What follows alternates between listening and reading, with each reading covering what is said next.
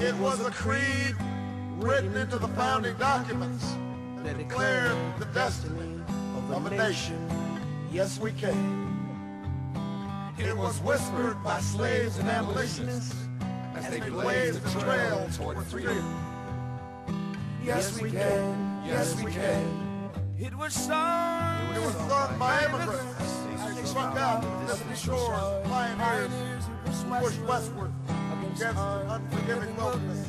Yes, we can.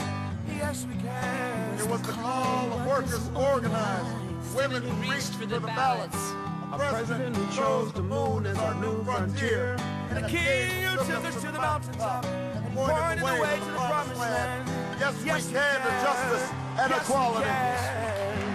Yes, we can. Yes, we can. Please stand and join me as we honor our country by reciting the Pledge of Allegiance.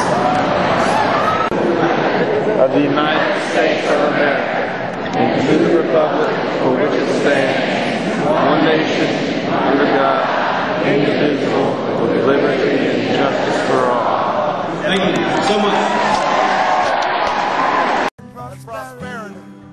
Yes, we can heal this nation. Heal this nation. Yes, we can repair this world.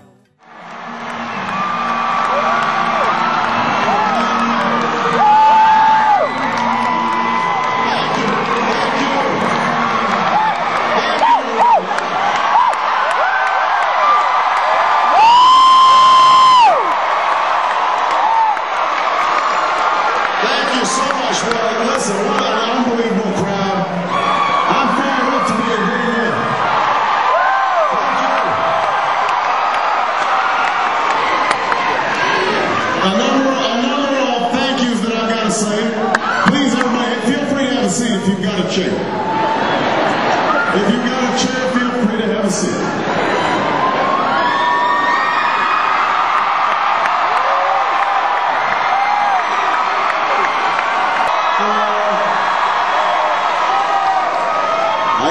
You can still feel free to sit down if you want. I won't be insulted. I've been running for president for about 15 months now.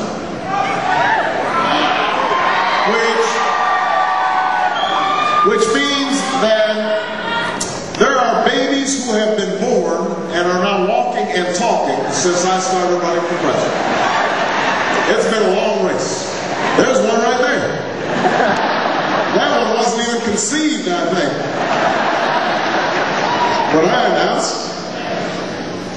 And when I decided to run, there were some people who said, why are you running so soon? You're a relatively young man. Why are you running this time? You can afford to wait. And I had to explain that I'm not running because of some long-held ambition or because I think it's somehow owed to me because I think it's my turn.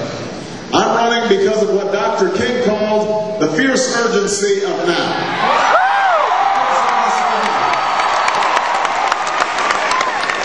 Because I believe there's such a thing as being too late.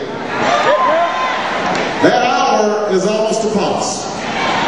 And I met a couple of outstanding young Marines on the way in. And we are so proud of their service, but it reminds us we are fighting two wars right now. One war that we have to win in Afghanistan, going after Al-Qaeda and Bin Laden. One war that I believe should have never been authorized and should have never been waged.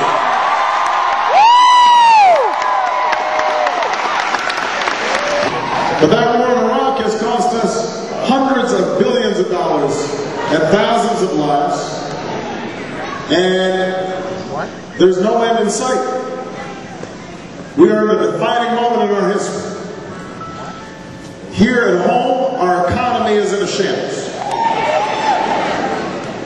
Now, I know George Bush just figured this out. Wall Street may have just figured it out, but ordinary people on Main Street, they've understood for a long time that things aren't working the way they're supposed to work.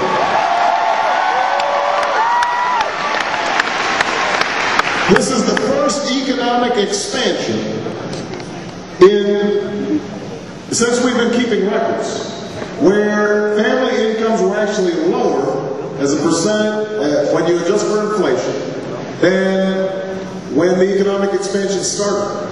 Now, so part of the reason that I decided to run was because I thought that the size of our challenges had outstripped the capacity for broken politics to solve. But also because I was betting on you, the American people.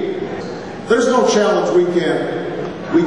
There's no destiny we cannot fulfill. And I am here to report, Greenville, that after 15 months, after traveling to 47 states, after speaking to hundreds of thousands of people, after shaking hundreds of thousands of hands, after kissing hundreds of babies, I am here to report that my bet has paid off.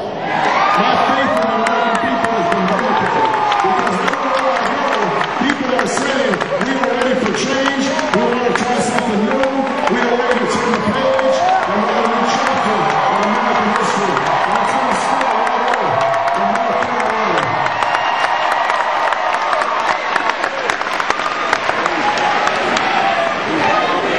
Now, we can do it. Now, I have to say, though, that, as I've traveled across the country, in every election we've been seeing record turnout, especially among young people. Young people have been getting involved like never before. But those of us who are young at heart, we've also been excited. We've also been getting involved.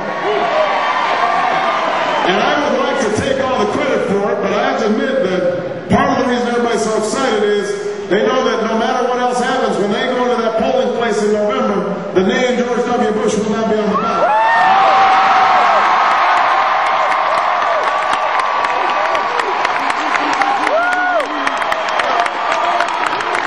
The name of my cousin, Dick Cheney, will not be on the ballot.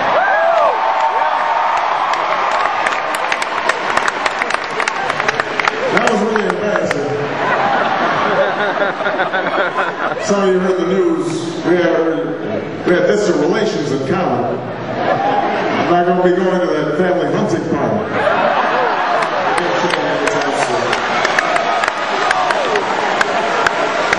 What that means is that the era of car roll politics and Scooter Libby justice and Brownie incompetence, the failed policies that gave us Katrina, warrantless wiretaps, all that potentially is over. And I don't know about you, but I think it's about time we made college affordable for every young person.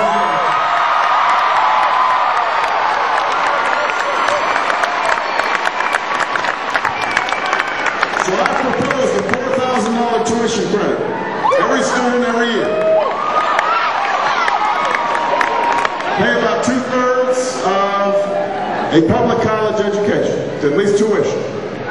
But, you know what, young people, you're going to have to give something back in return. It won't be for free. You've got to put some time in community service or national service. Work at a homeless shelter, work at a veterans home, join the Peace Corps. We invest in you, you invest in America, together we'll move this country forward.